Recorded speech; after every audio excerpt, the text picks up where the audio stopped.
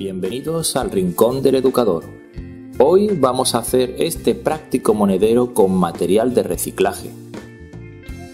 Los materiales son cartón de leche, pegamento, tijeras, papel de regalo, grapadora, velcro y rotulador. Manos a la obra. Quitamos el tapón, despegamos los lados y desplegamos el cartón.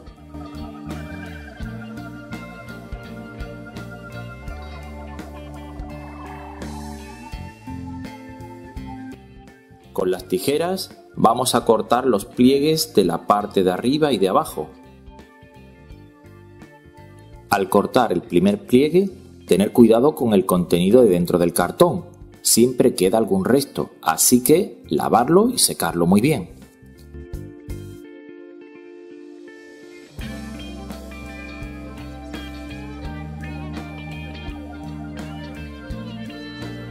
Ahora plegamos los lados del cartón, tal y como estaban al principio, y con un objeto, en mi caso con mis super tijeras, aplastamos los bordes.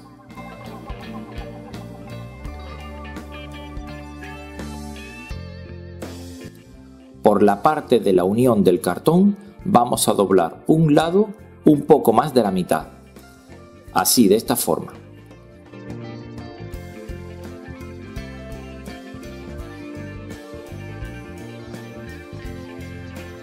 Y pisamos con las super tijeras la parte que sobresale. También la doblamos hacia adentro.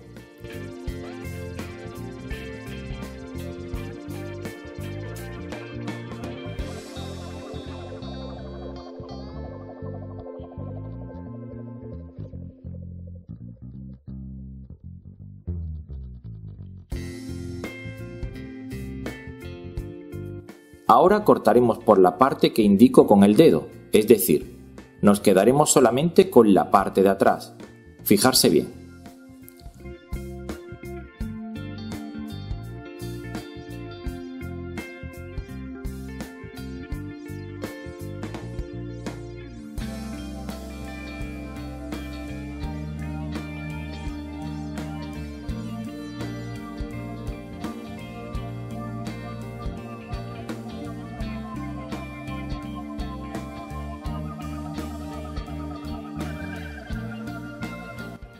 Vamos a recortar la parte sobrante con cuidado.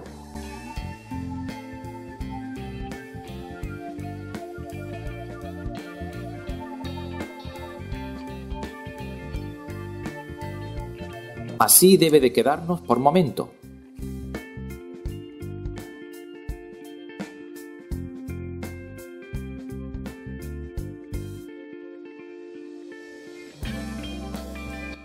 Los picos los recortaremos y le damos una forma curva, así quedará más chulo.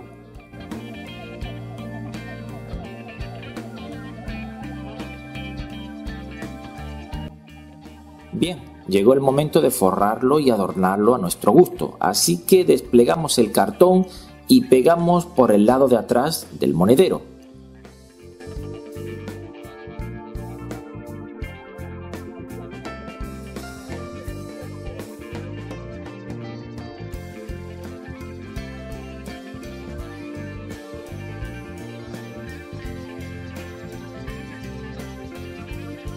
Y vamos cortando la parte sobrante del papel de la siguiente forma.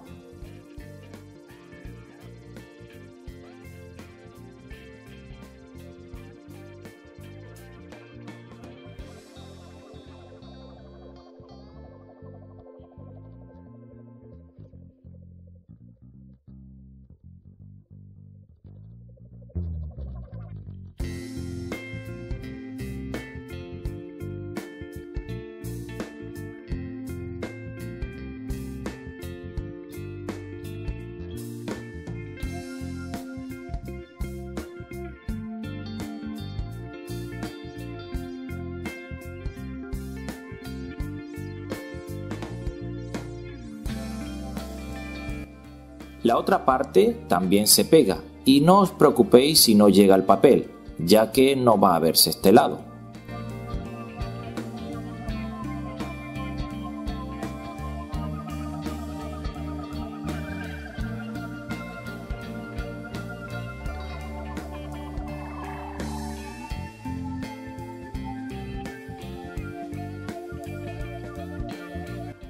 Doblamos de nuevo todos los lados y plegamos con cuidado.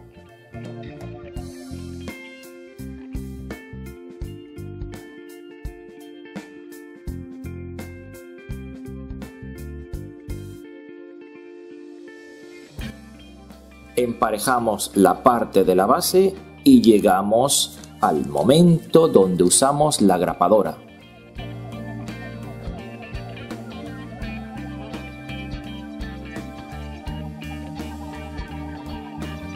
Vamos a unir las dos partes que quedan como forma de acordeón.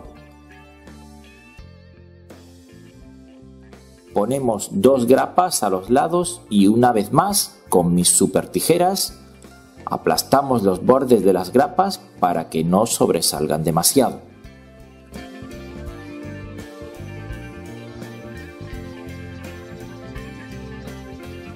Con un trocito de velcro adhesivo medimos el tamaño exacto del abre y cierre del monedero y cortamos el sobrante.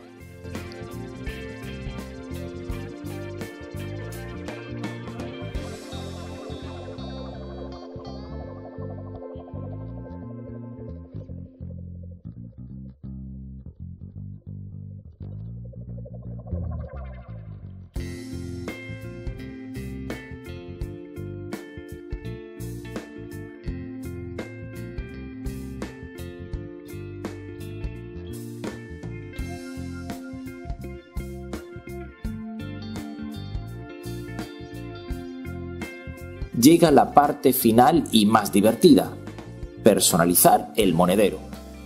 Podemos decorarlo y pintarlo a nuestro gusto. Yo suelo dibujarle unas rayitas para que parezca que está como cosido. Y finalmente, pues le pongo un pequeño diamante.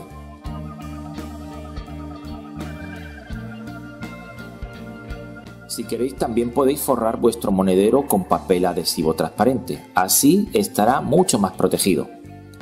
Podéis hacer tantos monederos como queráis. Aquí os enseño otros más que he hecho. ¡Hasta pronto!